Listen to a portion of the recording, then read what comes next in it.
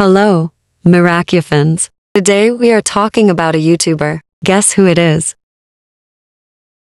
It's Mitch Uploads. Recently he had made a post that made him people curious about what it meant. Here is the post.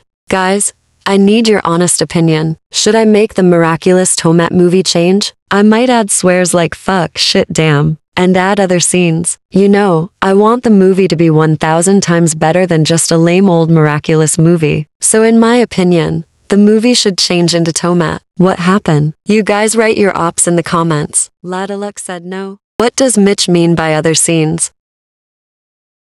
This Tomat movie might be preferred to be watched by older audiences. What do you think about an 18+ Miraculous movie? Do you think it would be a good idea? Or do you not? If so, then make sure to subscribe and like this video. Comment more news for me to upload about. Bye.